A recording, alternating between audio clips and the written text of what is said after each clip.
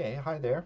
This is just a short video to provide a little help to get started to update your profile on the UK NABES GitHub site. I'm going to go over direct editing of the framework that Dave set up, and these are the steps we're going to go through. I'm going to go through them quickly so you can pause the video if you want to grab the URLs. So we're just going to start. The first thing you want to do is to go to the GitHub site where the files live that you need to add to. I've also put up the URL here for the website itself, which you'll want to have a look at to test. Let's just take a peek at that real quick. This is the UK NABES website, and we can go to the People tab over here, and we can see a couple of people here. I've already added mine. And Mark's and Nick's. Okay, so the one for the GitHub repository is here, and you'll be looking something like this. Okay, so here we are. The first thing you want to do is to go to the people folder. It's _people, and click into that, and you'll find the template.md. Now the template is what you're going to base your own profile on, and you're just going to copy raw on the menu on the upper right. So I'm just going to demonstrate that. We're going to go to the people folder. I'll just make this a bit bigger for everybody, and we'll find the template file. It's down at the bottom. Now this is a somewhat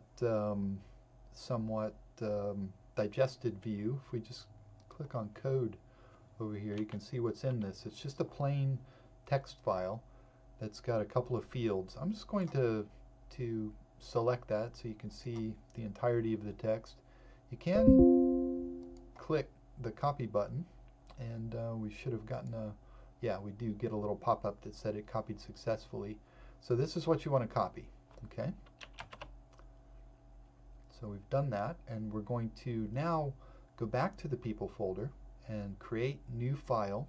Up here there's a little drop down menu that says add file, create new file.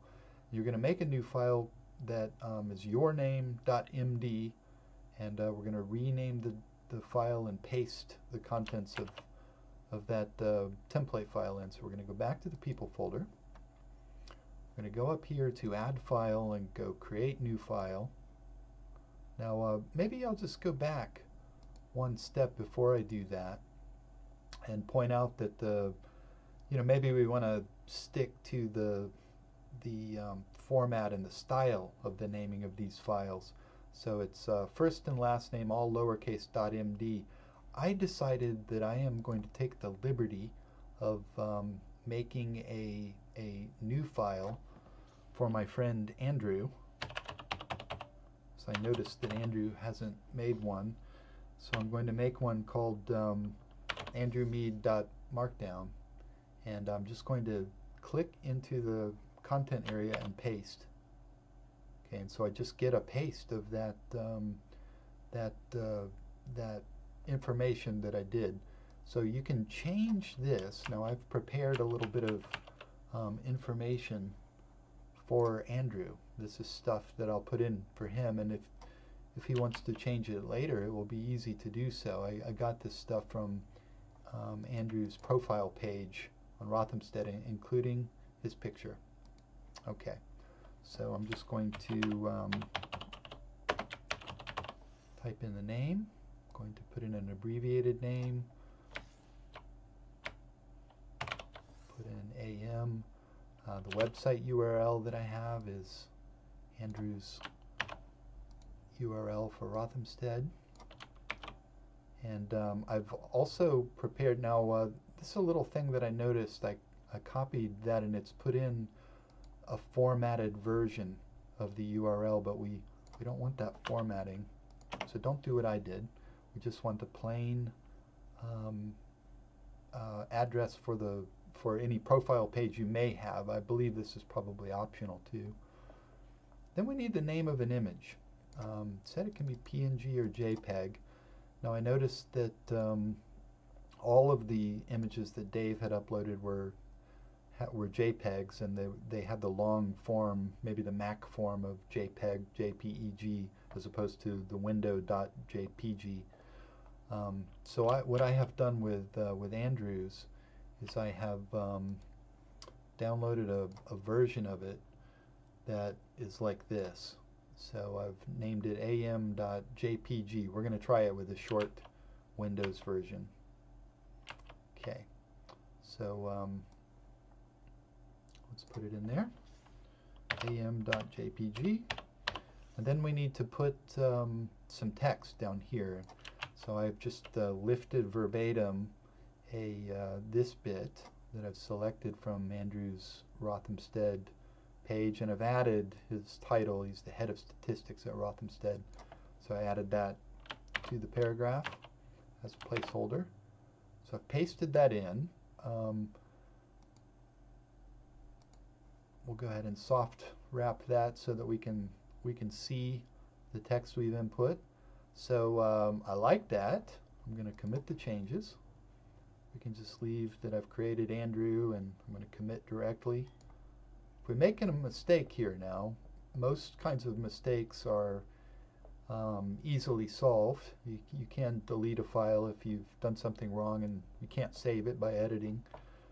The only other thing we need to do now is finish our bits. Now this is a little bit of text that I added. This is what I did for mine, but I just demonstrated adding it for Andrew. But now we need to add the picture into the site. The way we do that is go up to add a file. We're going to upload a file now, and we can just drag it in there. So I'm just going to make a little space here, and I'm going to drag Andrew over and there. Now GitHub can have Andrew. And if I go back to my slides, that's my last slide. So the only thing left to do is to go down and commit the changes for the file we just uploaded, the picture file. And I'm just going to click back into the people folder to see that it worked. And I've got Andrew's picture. I've got Andrew Mead. I'm just going to click on Andrew's file, am.jpg, am.jpg. Everything looks pretty good. The last thing that you want to do is to test and see if it worked.